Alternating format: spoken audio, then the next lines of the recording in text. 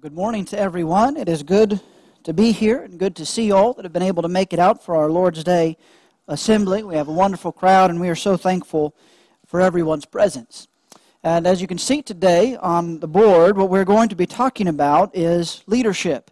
A couple of months ago, I gave a sermon on leadership focusing on the Christian's responsibility, our responsibility as individual Christians towards leadership. And I mentioned back then that this year, part of what I want to do, along with some of the other series and some of the other themes that I'll be teaching on, is I want to teach a little bit more on leadership. And so I hope to do that. This is the second sermon this year that I'll be giving in this vein. And Lord willing, if not once a month, probably at least every other month from this point through the rest of the year and maybe into early next year, I hope to continue to teach about various aspects of leadership, because I think it is a very important thing in the New Testament. It's something that we as God's people and as God's church should take very seriously and soberly, and something that we should be pursuing. And so today what I want to talk about is simply the pattern that the New Testament gives us concerning leadership in the Lord's church. Now, as the Church of Christ, as Christians that claim to be following the New Testament, we take the idea of patterns very seriously. In 2 Timothy chapter 1 and verse 13, Paul exhorted Timothy, he said, "Follow the pattern of sound words that you have heard from me in the faith and love that are in Christ Jesus." It's important as preachers that we learn and follow the pattern and teach the pattern. It's important as teachers that we do the exact same thing. It's important as Christians that we are people who want to learn and understand and follow the pattern that God has given us. Now, what is a pattern? I think we know what a pattern is. A pattern is something that allows us to reproduce something. If you were to take a set of blueprints as a builder, you could look at those blueprints and it provides a pattern. And as you look at that pattern, you can build a house just the way that the architect and the engineer and the homeowner want it to be built. And if you want to build another house just like that, you can. How? By referring back to the same pattern. If you're a dressmaker or a seamstress, what do you use to make many of those clothes? You use a pattern. And tailors can use a pattern and reproduce again and again and again the same item of clothing, the same sizes even, same patterns. That's what a pattern is for. It allows something to be reproduced. And in the New Testament, spiritually speaking,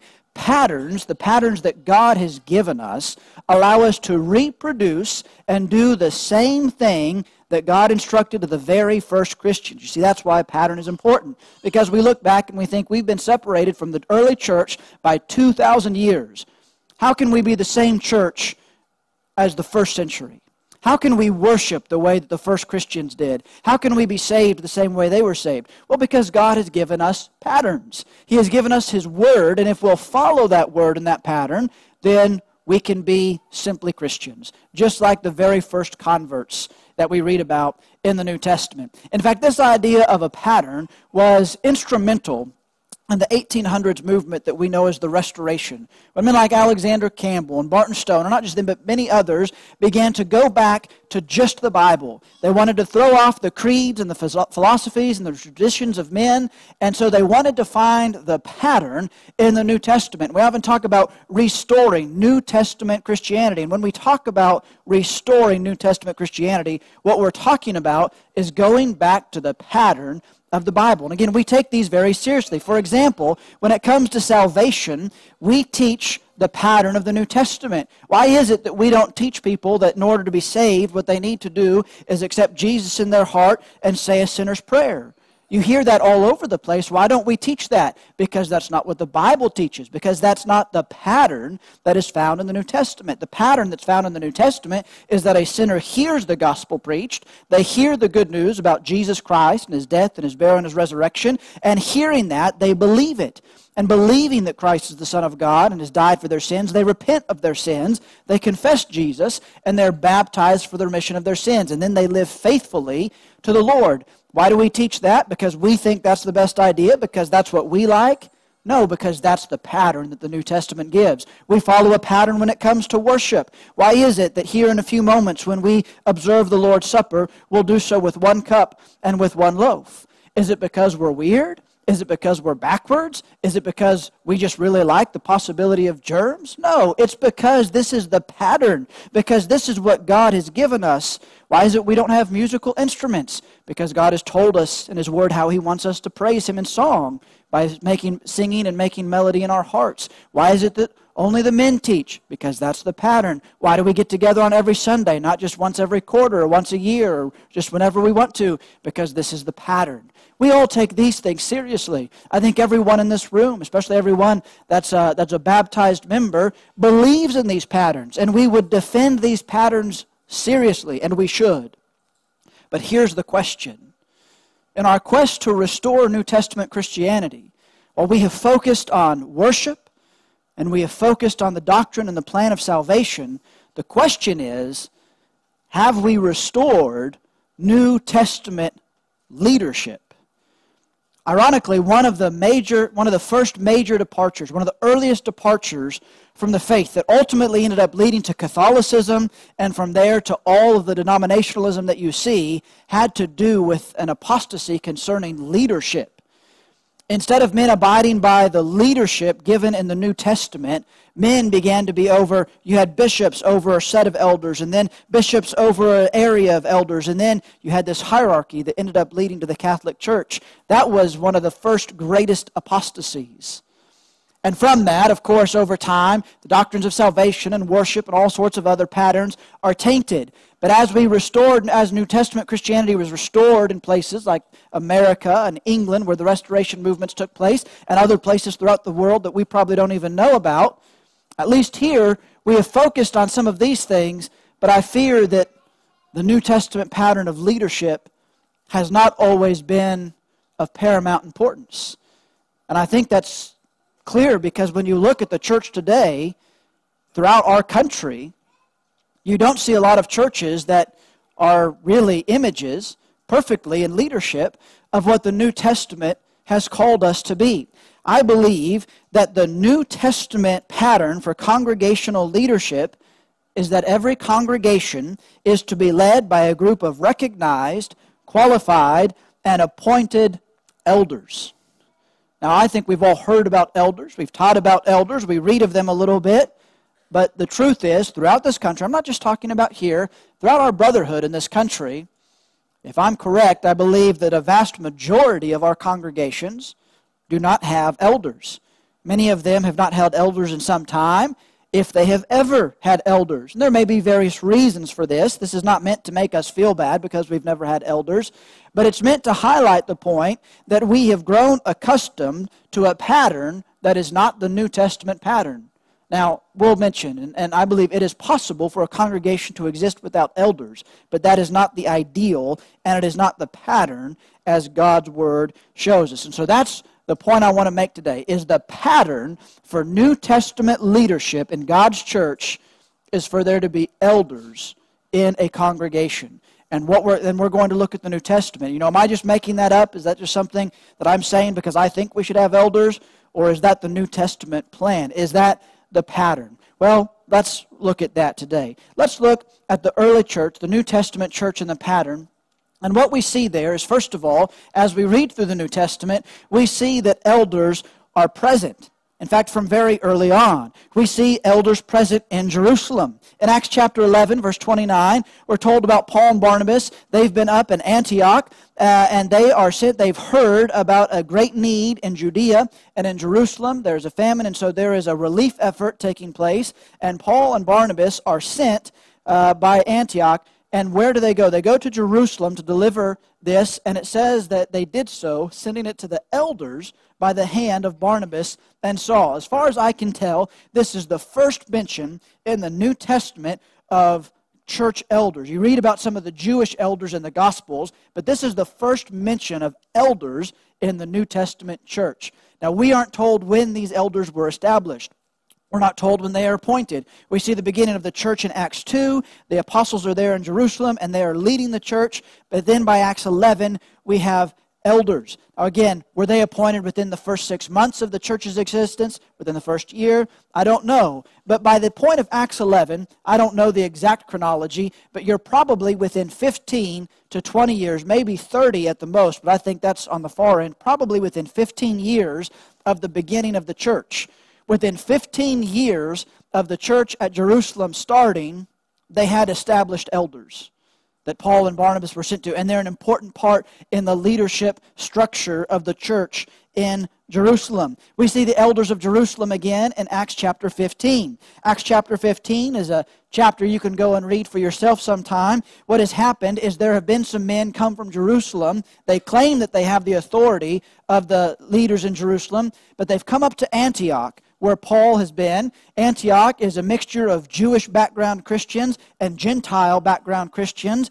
And these teachers from Jerusalem have come up, and they're teaching that for these Gentiles to really be saved, not only must they believe and obey Christ, but they must obey the law of Moses, or at least parts of it. They must be circumcised. Well, as we see in Acts 15, Paul and Barnabas, there's no small dissension. They debate this with these teachers vigorously because this is a false gospel. We're going to be talking about a lot of that in Galatians, very similar message. Well, the leaders at Antioch decide what to do is these men say they come from Jerusalem. We need to send them back to Jerusalem with Paul and Barnabas and some of our men so that they can go figure this out. Now, who did they send them to? They go back and they go to the apostles and to the elders. Notice by this point the apostles are still they're an important part of the leadership, but the elders in Acts 15, you can read through Acts 15 and see that the elders are mentioned with the apostles throughout the entire book there, or throughout the entire chapter there. The elders were present in Jerusalem, and their function was known and recognized by Antioch. The idea of elders was a common understanding amongst the early church, and elders played a crucial role in determining the truth about doctrinal issues. It's interesting that they didn't just go to the apostles. Surely the apostles had the authority to settle this. But this was a congregational matter. The apostles would not always be with the church in person. Their doctrine would live on through the New Testament. But the elders played a role in leading the church. One final verse in Jerusalem, in Acts 21. This is Paul has returned. This is some years later. Paul returns again to Jerusalem, and he meets with James, and all the elders, we're told, were present. And again, you can read that about the situation there and the efforts that the elders tried to engage in to bring about some peace because of problems that were plaguing the church in that area. But the key point here is we see from fairly early on, throughout all the existence of the church in Jerusalem that we read about, who is there? Elders. On the earliest days, it was likely just the apostles, but apparently before too long, they had developed and appointed men to be elders to lead the congregation. Now, not only do we see elders present in Jerusalem, but we see elders present in Ephesus. In Acts chapter 20 and verse 17, Paul is on his way back to Jerusalem, and as he goes, it says, from Miletus, he sent to Ephesus and called the elders of the church to come to him. We're going to come back to these verses in a little while, later on, to see some of the purpose of the elders or the need for elders. Right now, I just want to point out that it's very clear that Ephesus had elders. In Acts chapter 20, again, we might not know the exact time frame, but it couldn't have been more than a few years after the church at Ephesus had begun. This isn't 50 years, 100 years later. This is a few years after Ephesus has been established. They have elders. Elders who Paul loves and trusts, and who Paul calls to him to give them some warnings and some exhortations about the great need and responsibility for them and the responsibility that they carry as elders. Now, something else that I want to point out here in Acts chapter 20. Paul says to them, pay careful attention to yourselves and to all the flock in which the Holy Spirit has made you overseers. Why were there elders in Ephesus? Was it because eldership was there were elders in Judaism, and Paul was a Jew from background, and so he thought that was a good idea, and so when Paul went to churches, he appointed elders, and he just borrowed that from Judaism because that seemed like a good leadership structure? No. Paul established elders in churches because that was what the Holy Spirit told him to do. Because it was the will of the Holy Spirit that God's church be led by elders. And that's what we have in the New Testament. As you have qualifications, now that doesn't mean that the Holy Spirit specifically picks out individuals in this congregation, and we have to figure out who the Holy Spirit has picked out. The Holy Spirit has provided us through the pattern of the New Testament who are to be the elders, who are to be qualified, how they are qualified. And it's up to us to recognize that, to work towards that, recognize that, and obey and follow that pattern. Eldership is not a man-made idea of leadership. It is a divinely mandated role of leadership. Another congregation that we see is Lystra, possibly Derbe. In Lystra, and this is where Timothy is from. You can go back and read, and we'll see some of this in just a moment. But Lystra was one of the congregations that Paul established on his first missionary journey, and this is where Timothy was from. And in 1 Timothy 4:14, Paul reminds Timothy, this is a little later in his life, but he says, "Do not neglect the gift you have, which was given you by prophecy, when the council of elders laid their hands on you." Almost all commentators I've read after have agreed that the laying on of hands that Paul is talking about is when Paul went back through on his second missionary journey to these churches. And we're told, you can go back and read, I believe, Acts 16 about this. We'll see some of this in a little bit. But Timothy had matured in the faith. He was well spoken of by all the congregations. And Paul wanted to take him with him throughout the rest of his missionary journey. And the congregation agreed to that. And that is almost certainly when he had the elders lay their hands on him. What is that? They are appointing him. They are setting him apart to the service and work of an evangelist. They're setting him apart to the work that Paul is going to do in preaching the gospel. We could talk all about that and the other situations, but the point here is there were elders. There were elders present, and they were in charge. They were responsible for seeing that the preaching of the gospel continued and appointing qualified men to do just this. And elders play a role in selecting and appointing and training men to be able to preach the gospel. Another one we see at the congregation at Philippi, that there were elders. We don't learn about when or how many, but we're just simply told in Philippians 1 verse 1, when Paul begins that letter, it is written to the saints in Christ Jesus who are at Philippi with the overseers, those are elders, that's another term for elders, and the deacons. And we don't know a lot of details, we just know that Philippi follows the pattern of the other churches that we've seen. They have elders. Again, here, we don't know exactly when this book was written, but most commentators I've seen estimate that Philippians was written within or around 11 years after Paul had first founded the congregation. Within the time period of roughly a decade, elders had already been developed and appointed and were leading the congregation. Now, what we've seen in all these cases is that elders were present and fairly early on. Now, one thing we might say, and I've said this in the past, one of the reasons that the church may have been able to develop elders so quickly was probably twofold. One, many of the converts were Jewish converts who had grown up in the religion that pointed forward to Christianity. And so if you were a faithful and a devout Jew who had been familiar with the Scriptures, while it would be a big change to go to Christianity, it would be a leap and a change that actually the Old Testament pointed to. And so there may have been an element of maturity and wisdom and knowledge of the Scriptures that might not be present in someone who's never ever heard of the God of Israel or the church. So that's a possible explanation. And yet some of these churches that we're reading about have heavy Gentile presence, and they still have elders. The other thing that we might mention is there, of course, are miraculous gifts. Paul seems, when he had gone to congregations, usually as an apostle, he had the ability, and so he would impart spiritual gifts, miraculous gifts, gifts of prophecy and tongues and other things like you can read about in 1 Corinthians. So we might assume, well, perhaps these spiritual gifts allowed men to become elders quicker. Perhaps that's true. That might be true, but you go read 1 Corinthians, spiritual gifts didn't keep those men from doing things that were wrong. And so we should probably be careful about assuming that it just made men incredibly better and on the fast track to eldership. So we have to go back to why did it take them 10 years or less, and most times in congregations in our brotherhood, it takes 50 or 100 years and we still have never developed elders. That's the question.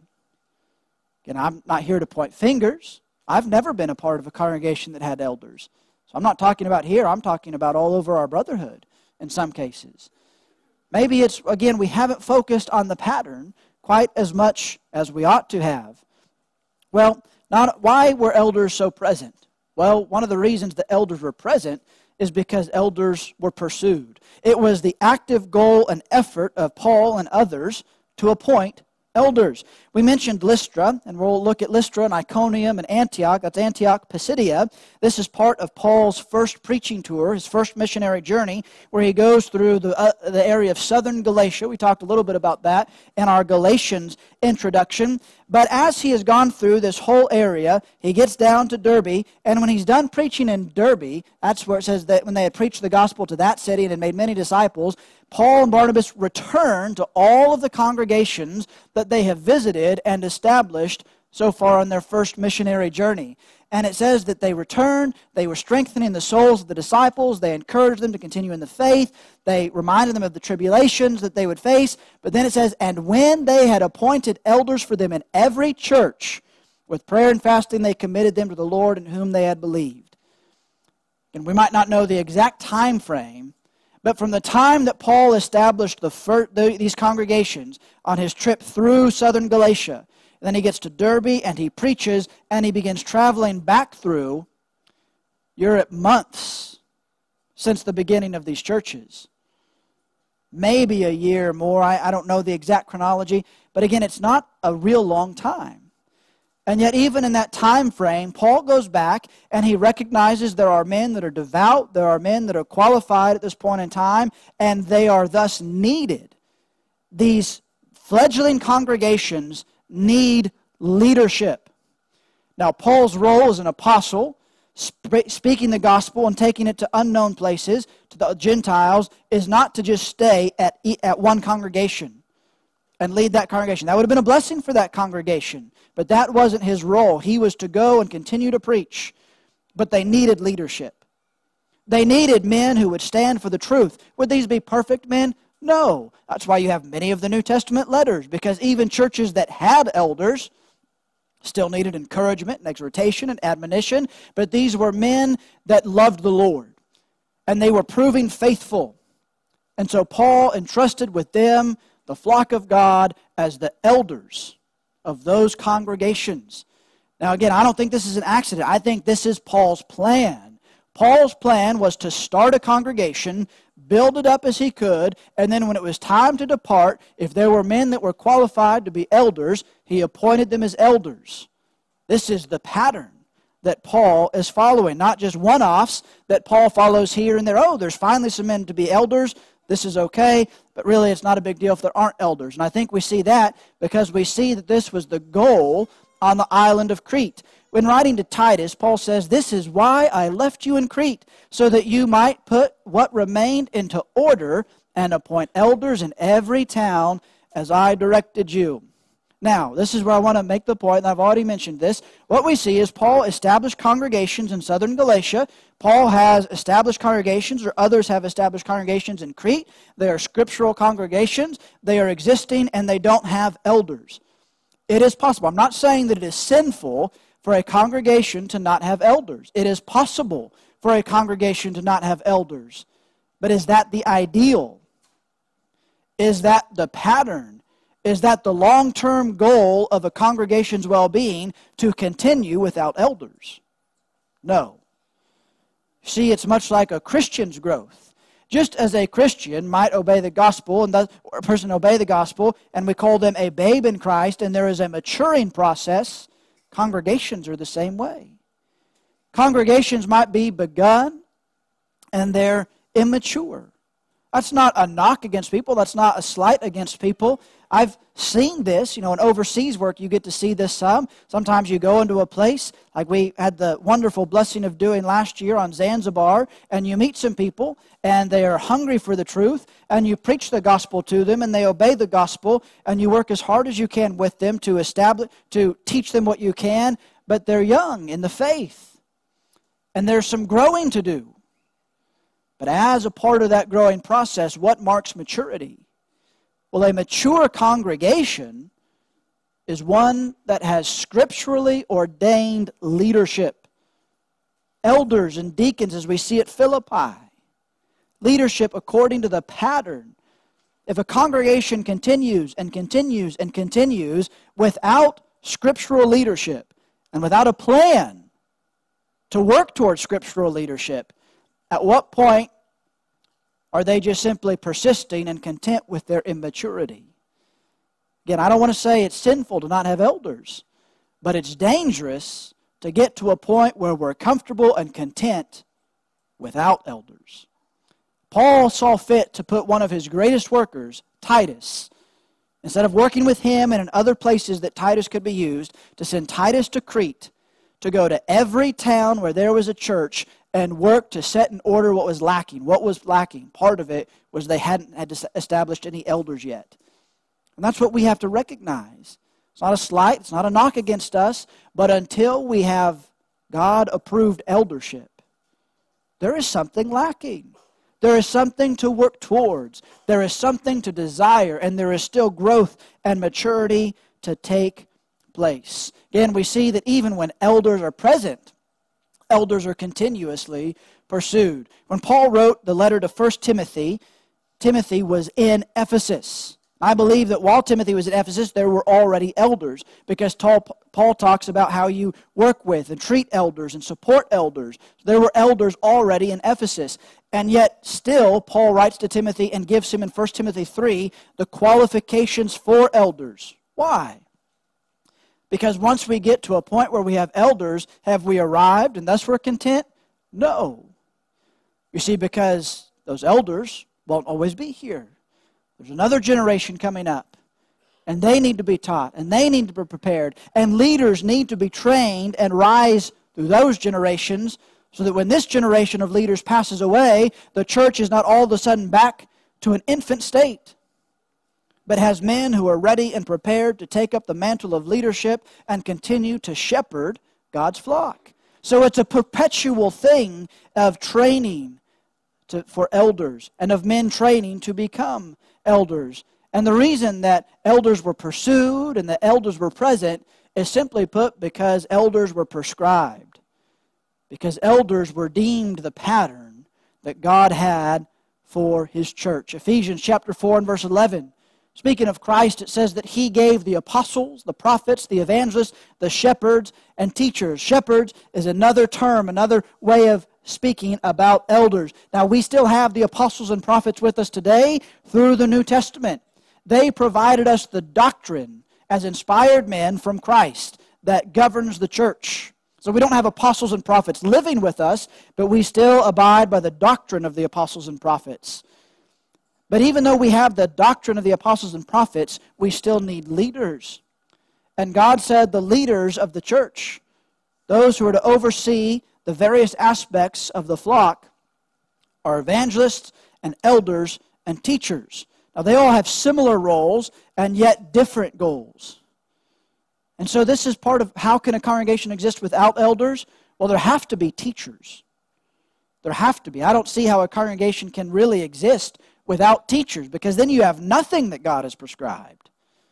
And so there's teachers, but teachers grow and mature, and Lord willing, at a point, they become elders, overseers, shepherds that are there to guide by example and by service and by sound, faithful teaching the flock of God. Again, this is not my idea. This is not Paul's idea.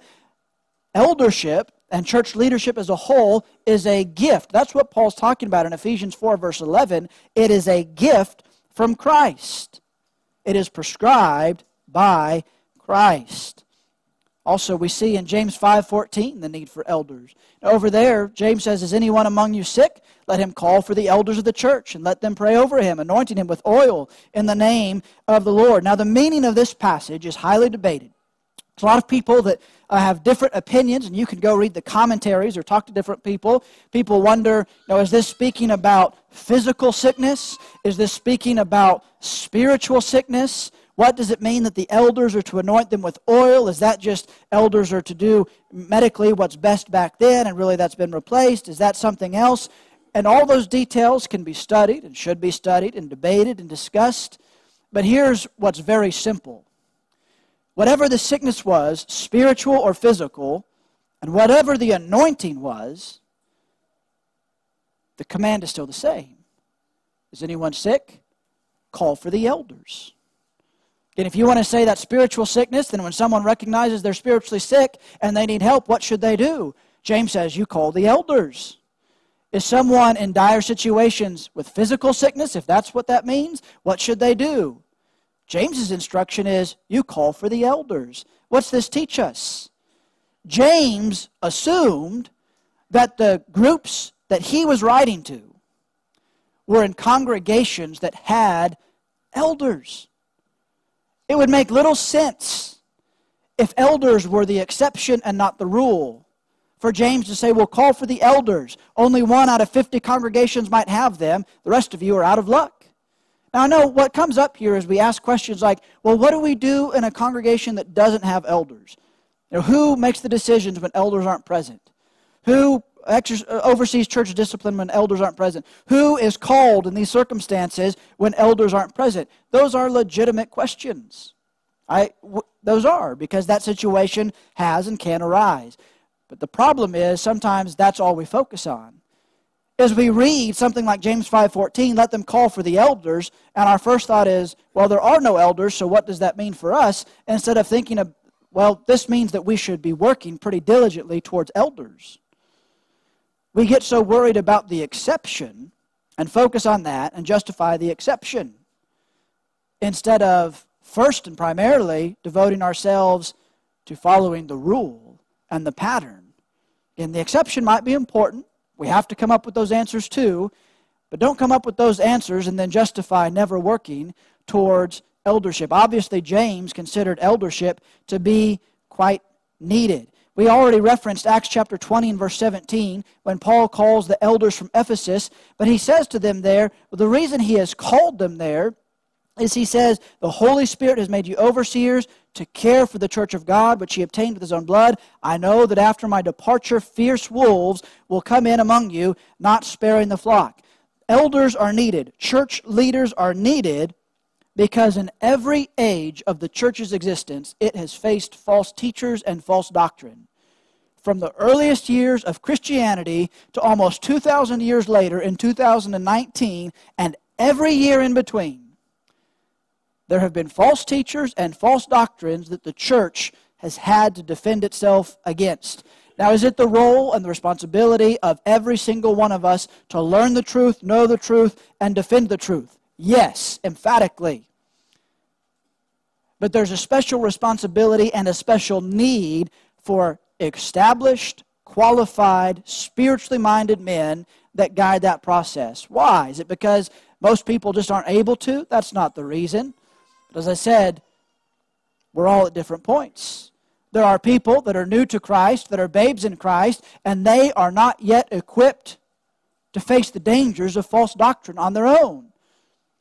Do you send a newborn baby or even a toddler or even a kid that's 7 or 8 out to the world to make it for themselves? No. That's foolishness. Why would we do that spiritually? You see, children need guardians. They need people to help them. In the church, God has set in place a pattern whereby those who have proven through faithful service to love the Lord, to love His Word, to study it and to apply it to their lives, doesn't mean they're perfect, but they have proven to be worthy of following, worthy of listening to. And we always study what they say and apply and prove it with Scripture, but they've proven faithful so we can rely on them. We need men like that to teach us, to build us up, to edify us, and to help protect us against false doctrine. In fact, Paul tells that to Titus. In Titus chapter 1, verses 1 through 9, Paul begins his letter to Titus. Remember, he's there to appoint elders in every city, so Paul gives him the qualifications of the elders. And the thing that immediately follows in verses 10 and 11 is, for there are many insubordinate, empty talkers, and deceivers. Why were elders so necessary on Crete? Because there were false teachers. And these congregations on Crete needed to be protected against false doctrine. And Paul writes to Timothy in 1 Timothy 3, verse 14 and 15, I hope to come to you soon, but I am writing these things to you so that if I delay, you may know how one ought to behave in the household of God, which is the church of the living God, a pillar and buttress of the truth. Now, some people think perhaps this is what Paul is saying this about what he's getting ready to say in chapters 4 on. But these words come right after chapter 3, verses 1 through 13, which guess what those verses are? They're the qualifications for elders and deacons.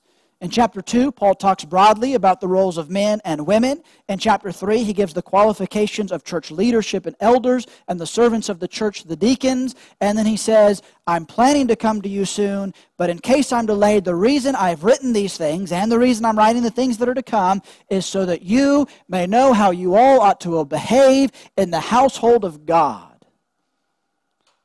The church is the household of God, but only when it is abiding by the pattern that God has provided. And part of that pattern of being built up as the household of God is following the New Testament plan of leadership. And so a question, we're out of time, but just a few minutes. I want to ask the question, how do we work towards an eldership? I don't give this to make us feel guilty. Like I said, I've been a part of multiple congregations in my life, and never once have I been in a congregation that has had eldership. I'm not saying this to get us down or make us feel bad. I'm teaching these things to encourage us to seek, to follow the New Testament pattern. Like I said, can a congregation exist without elders? Yes. Are we a faithful congregation? I believe we are. But we have to recognize as a congregation that even our situation right now is not ideal. And it should not be perpetual. Instead, we need to determine that we want to follow the pattern. Now, may that take time to develop and establish biblical elders? Yes. How long will that take? I don't know. Could it happen in a year? Maybe. Could it happen? Will it take 5 years? 10 years? 15 years? I don't know. I don't have that answer yet. I don't know if any of us do. But here's what I do know, what I believe with all my heart. That process has to begin now. It has to begin right now. A few of us were talking just recently about eldership. You know, it's easy to look at the situation and we wonder, well, why haven't we developed eldership? Why here and across our brotherhood, why are there congregations that have been in existence for decades and there are no elders? I don't know. And it does no good to point fingers and say, well, it's this person's fault or this idea's thought. Don't know. Can't change it. What does matter is that we change it now. And even if we don't all get to see the fruits of our labor, if we begin now working towards and preparing for and seeking after biblical leadership, one day I believe full-heartedly that it will happen. And generations to come can rise up and grow up with New Testament leadership. What a wonderful thing that would be, but how do we do it? Do we just say, well, we want elders one day? Well, there's a few things that I'd like to suggest. First of all, we need as a congregation to agree that this is what we want. This can't be what I want. It can't be just what a few teachers want. This, as a congregation, is something that we must agree that we want to be organized and led in accordance with God's New Testament pattern. Thus, if we can agree on that, we need to teach on the biblical pattern. That's part of why I want to do this teaching, why I plan to teach not just this sermon, but more sermons. And I hope that maybe other teachers can study some of these things and teach these so that we can teach on the biblical pattern, the roles, the qualifications of leaders, so that we can grow. In conjunction with teaching, we all need to commit to learning this. We all, do we know the qualifications of elders? Maybe not because we haven't taught on it, but have we studied it individually? Have you studied? If not, I'm not saying that to make you feel guilty. I'm saying this to encourage you as we go through this over the next few months. I want everyone to get engaged in learning and studying further the roles and understanding the roles of members, the roles of leaders, the qualifications of elders, and the purpose of elders. We all need to be a part of this. Something especially to the men.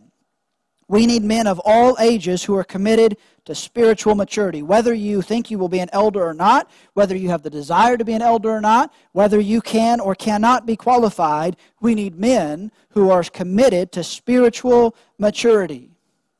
That is the only way we will ever develop elders. And for those of us that are younger, for those of us that are in our 20s and our 30s, men, the road to eldership starts today if it hasn't started already. Are we 10 and 20 and maybe 30 years away from eldership? Possibly. But don't wait 10 or 20 or 30 years, because then you'll be an older man and not qualified. Start today. And for all of us, we need to encourage men. We need to encourage men to grow and develop as godly leaders. Not make people feel bad, but encourage them. Exhort them. When we see men that have the ability to be good godly leaders, encourage that, because we need them. And together, we all need to pray. I hope that this is something that you'll pray for. It's something that I hope and plan to pray for. Pray for our congregation. Pray for the men that lead this congregation. Pray for the future of this congregation. Pray that we may be able to develop and seek out and establish qualified godly men to be elders. We can put all of the effort we want in the world into this endeavor, but we want to do this according to God's way. And we seek His blessings. We seek His guidance through His Word. And so if nothing else, I hope that we will pray for this end. Well, I hope that the sermon this morning has been helpful. It's time to draw it to a close, but I hope it has encouraged all of us to think soberly and seriously about the New Testament pattern of the Lord's church and its leadership. As we draw the sermon to a close, we extend the gospel invitation to those who are here.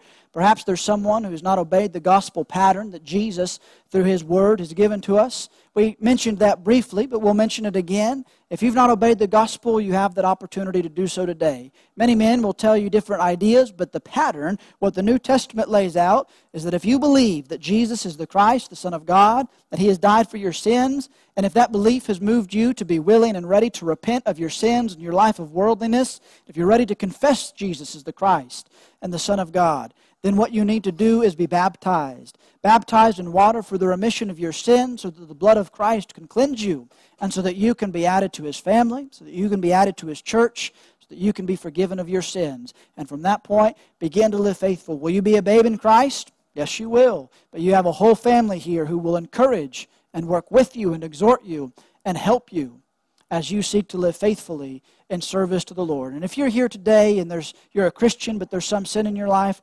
change that. Repent, pray to God, and ask for His forgiveness, or come forward confessing your faults, and we would be happy to pray with you and for you. Or if you just have a request for prayer, we'd be happy to pray on your behalf. If there be someone in need, we'd invite you to come while we stand and while we sing.